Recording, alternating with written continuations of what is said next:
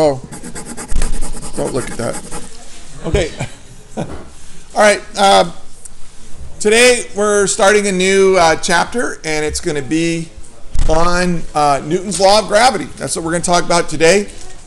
Newton's law of gravity and how we used Newton's law of gravity to figure out the mass of the Earth.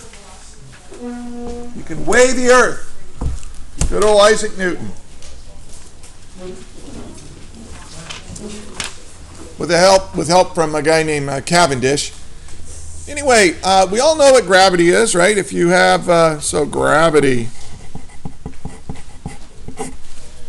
You know that if you've got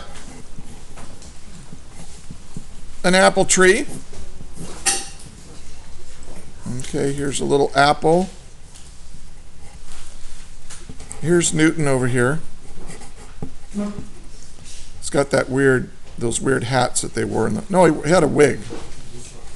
So there's his wig. All right, so here's an apple, and here's the moon. Okay, and so Isaac Newton, he didn't discover gravity. People knew things fell, they knew that apples fell from trees for a long time.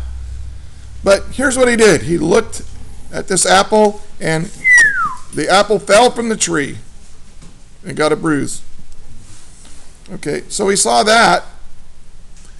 But then, as far as I know, Newton is the first human being to ever make the connection between an apple falling from the tree and the moon being in orbit around the Earth. Now, a great question is to ask is, why does the moon circle the Earth? And why does the Earth circle the sun? And the sun circle the galaxy? What makes all this happen? And all the planets circling, their respective stars and everything? Well, as far as I know, Isaac Newton is the first guy to figure out the connection between this and this. And it's a pretty marvelous discovery. And, of course, he figured all this out while he was out on the orchard, I guess, avoiding the plague in London, and had nothing else to do. So he decided to describe gravity. And so that's what we're going to do right now. Now, here's the thing you need to know about this description of gravity. It was overturned by Einstein about 100 years ago. A little over, about 100 years ago, Einstein was working out his general theory of relativity, which has surpassed, it's overwhelmed Newton's law of gravity. Newton's law of gravity is not the law of gravity that's used in physics anymore. However, it works really, really well. And it's extremely useful. And so we still teach it today. Even though it's not the accepted law of gravity in physics anymore, it's still really good. And so we use it.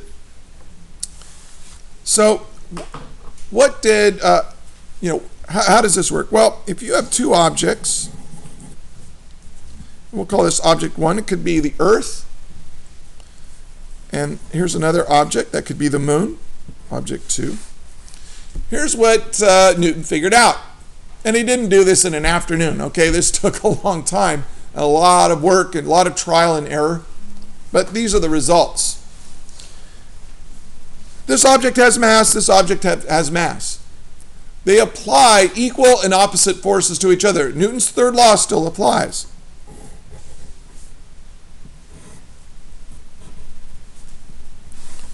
Okay? Equal and opposite forces to each other. The moon applies a force to the Earth applies a force to the moon. Now, the amount of force, the magnitude of that force, we call F sub g, is equal to, well, first of all, it's proportional to this mass. If I double this mass, I'll double these forces. it's also directly proportional to this mass. If I double this mass, I'll double the attractive force. And then it depends on how far away they are. We'll call that distance r, from the center of the Earth to the center of the Moon, for example. And it depends on how far away they are squared, though. It's r squared. That is, if you make them twice as far apart, the attractive force between them is 1/4 as great. If you make them 3 times as far apart, the attractive force is only 1/9 as great. So it decreases by the square of the distance. Now, it turns out that these are the only things you can change about these objects that will affect the force of gravity. That is, you can change their masses, or you can change how far apart they are, and that's it. But if you'll notice, these mass, this is kilograms times kilograms, that's kilograms squared, over r squared, that's kilograms squared per meter squared. That's not a Newton. That's what Newton discovered. It's not a Newton. So how do we, how do we get this? Well, we have what's called a constant of nature.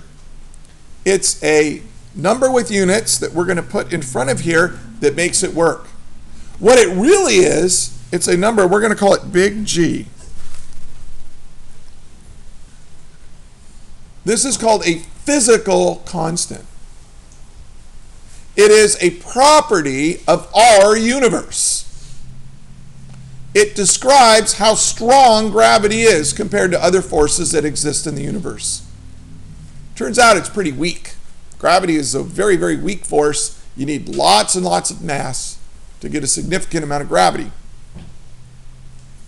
Now, this number right here, this constant of nature, it's called the universal gravitational constant. I just like to call it big G.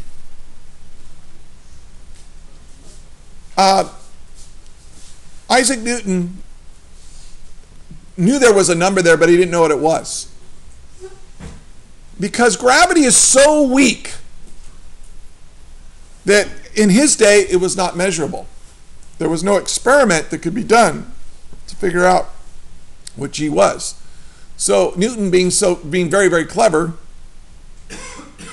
he figured out a way of using this equation with ratios so that big G would always cancel out, but he would get a result that made sense. So you can read a little bit about that.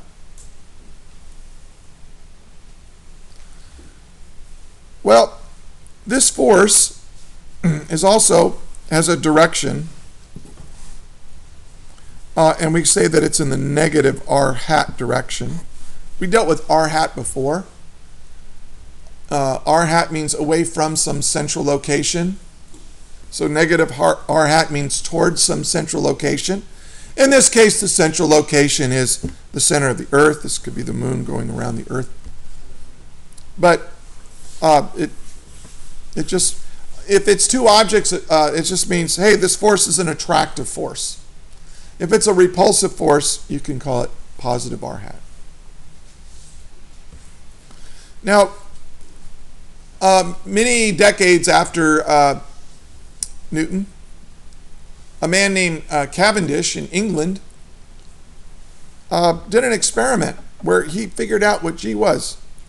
Now, if you take this equation and you solve for G, you get this. G is equal to the measured force of gravity times r squared divided by the masses. Okay? I mean, that's all I did was take this equation and solve it for G. Simple. Well, very, very hard to do. Because if you have two measured masses, trying to measure the force of gravity between those everyday sized objects is extremely difficult. Well, Cavendish did it. And I would like you to read section 13.2. It describes the experiment. I don't have time to do that right now because I gave you so much time for the take-home test. But he did it. He took two masses with a known distance apart, and he actually physically measured the force of gravity between them. Turns out he got a very, very tiny number. 6.67 times 10 to the negative 11. Now let's look at the units here. Newtons, meters squared per kilogram squared. This is a tiny number. Negative 11. Here's what it means. If I put a 1 kilogram mass right here, and 1 meter away I put another kilogram mass, and I put them 1 meter apart, well, guess what the force of gravity is going to be? It's going to be 66.7 trillionths of a Newton. Okay, the weight of a snowflake on your hand is massive compared to that force. You see, we're all massive objects, aren't we? We're all made out of atoms and matter and stuff. So we're all gravitationally attracted to each other right now. But I don't know about you, but I'm not feeling it. Not feeling the attraction, you guys, sorry. But it's there. It's just that it's so weak that it's overwhelmed by all the forces, other forces around us. Except that right below our feet is an object with enough mass that actually a significant amount of gravity is noticeable. The earth beneath our feet turns out to have a mass of 5.98 times 10 to the 24 kilograms. And you can use this equation to solve for it.